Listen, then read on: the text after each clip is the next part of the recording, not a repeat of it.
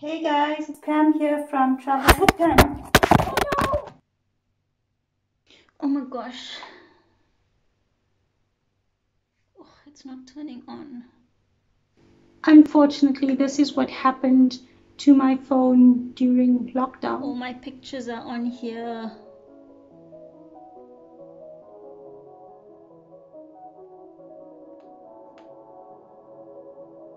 Nothing. The screen's dead. The screen is completely cracked. It's got the screen protector, but it's still cracked through that. I didn't have the case on because I was using it on the tripod.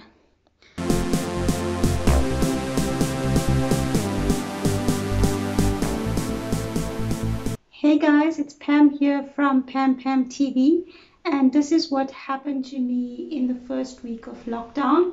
I was devastated because there were like 20,000 of my pictures on the phone. Screen wouldn't come on, and yeah, so I lost a whole lot of stuff. But let me show you what I tried to do in order to retrieve some of the data. Accidents happen, and I wish I could go back to this, but unfortunately I couldn't, and unfortunately you can't really do that except when editing. I'm sure this has happened to either you or somebody that you know, and you know how heartbreaking it can be. But the lessons that I've learned, lesson number 1 is back up every day. Lesson number 2, back up. And lesson number 3 is back up every day. There are a number of cloud-based services, so I'm going to start using one of the cloud services to back up my pictures and videos in future. When this happened, I immediately got onto Google and tried to search for ways to retrieve data while the screen is cracked. And I thought, because of the many phones that fall, I thought there would be a way to retrieve this data. I tried several things which I will share with you. I watched several YouTube videos on how to retrieve information from a phone with a cracked screen.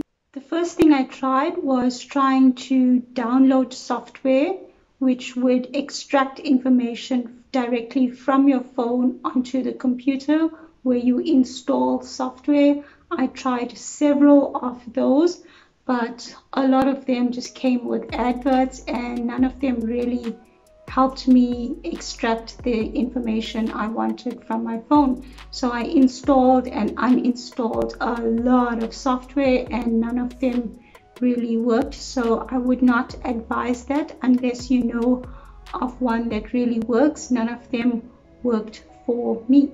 The next thing you could try is to get an HDMI MHL adapter which directly connects your phone to a screen like a TV screen, which basically mirrors the image that's on your phone. Because it was locked down, I could not really get one of those adapters, but when I did get the adapter, I realized that you need some functionality or ability to see what's going on the screen on your phone in order to be able to project that image onto the TV, for instance. The HDMI adapter only really works if you can see what is going on your phone or on the screen of your phone.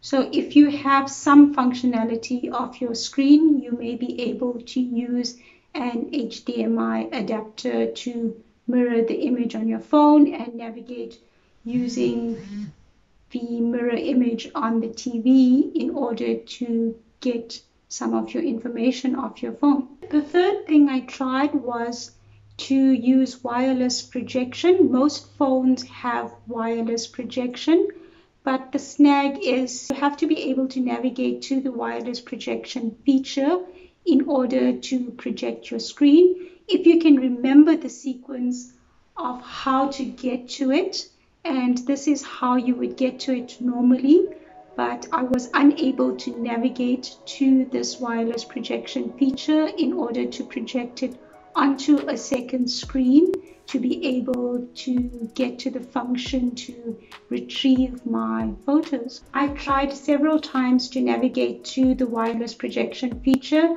but alas, I couldn't get to it. Now what? I had tried the third thing and it still didn't allow me to retrieve my photos. So I had to go back and think and look up information as to how I would get to it. This is proving to be quite challenging. If your screen doesn't work, what can you do, or what can be done in order to retrieve information from your phone if your screen is cracked and non-functional? I was fortunate that my screen was still functional even though I couldn't see anything, as I could activate the torch. When I unlocked the phone, I could navigate to the screen that allowed me to switch on the torch. So I'm plugging in the USB cable to see if I can get anything, and the high suite has come up just to check if I can retrieve any of the pictures. I'm gonna unlock the phone without being able to see anything on the screen. I know the torch is somewhere around here, which is my navigation. I'm still trying to connect the phone.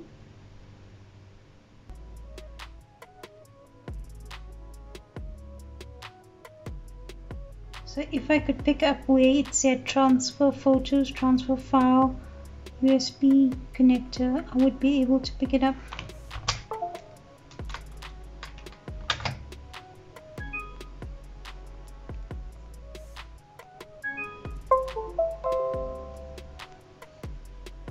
So the device is disconnected.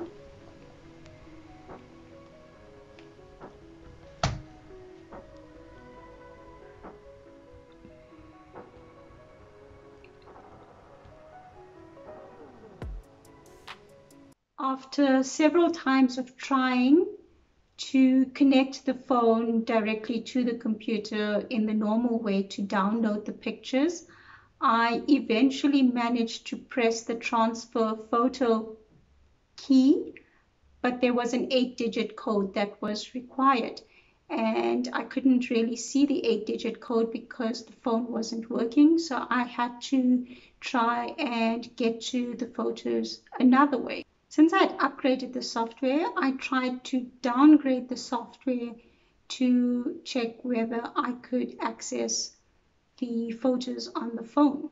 There were 4 methods that I used in order to retrieve data from my phone with a cracked screen. I tried to download software that would extract the data directly onto my computer.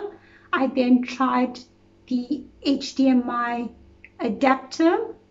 I also tried to wirelessly project from my phone onto a TV screen. All 3 of those methods proved to not be successful, as I could not navigate directly to the feature on my phone, as I could not see anything. The last method was to connect directly as I would normally and try to navigate to the feature. That seemed to be the simplest method, but it was also quite tough, and luckily I was able to figure out on a blank screen where the button to transfer the photos was on the screen.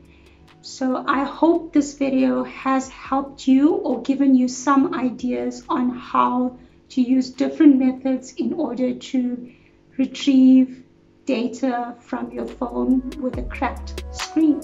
Thanks for watching.